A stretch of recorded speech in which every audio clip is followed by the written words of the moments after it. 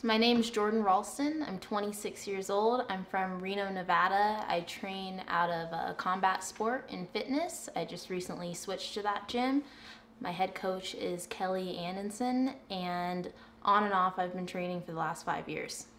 My fight style, I just want to be mean, honestly. I want to go in there and throw hands. I wouldn't really say that I'm more of a grappler or more of a striker. Wherever it goes, I'm happy and content. I just really want to punch someone in the face, to be honest. Good.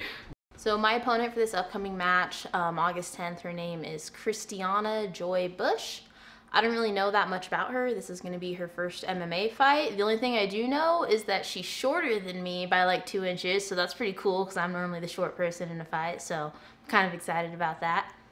So I am born and raised in Reno. The only time I really left Reno is I left for about 8 months to go train at MMA Gold in Sacramento, and I injured myself. When I got done with my injury and everything, I wanted to get back to training again and thought about moving back to Sacramento to train with them. And I knew that some of my original teammates from my very first gym had began training at Combat Sport and Fitness, and something just compelled me to walk in there, and I met Kelly Anderson and realized that that was the place for me, undoubtedly. My mom and dad both live here in Reno. My mom just moved back here recently. My dad, for the most part of my childhood, raised me by himself, and he is the pride and joy of my life. He was super tough on me growing up. Like, the way that he looked at it, you know, is if I did anything wrong, a little fire got started, and he had to do everything he could to put it out. And he's always had a very alpha and very dominant personality with everyone. He kind of instilled that in me.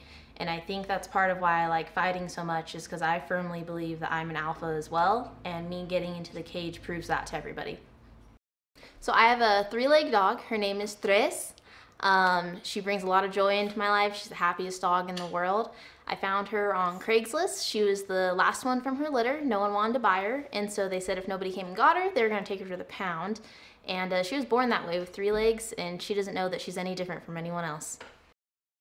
So I'm a bartender. I was bartending at 3 different bars, and then when it came time for me to go back to training, I actually dropped down to only working at 1 bar, which is crazy for me, basically so that I can dedicate myself to the gym fully and entirely. Definitely for me, somebody that motivates me at the gym is Sylvia Babayagan. I've been training with Sylvia since I first started when I was 19 at my very first original MMA gym. And she's actually the reason that I realized that Combat Sport and Fitness was there, and I popped in there to train with her.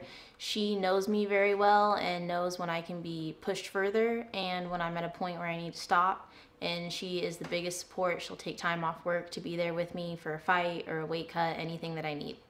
Another person that really has motivated me since I came to Combat Sport and Fitness and has a special place for me in my heart is Autumn Norton. Her and I are about the same size, and we train together a lot, and she just has a wealth of knowledge to share with me, and she's definitely helped me improve my striking tons and tons, and I love training with her because we can just laugh, and it makes hard training days not seem so bad.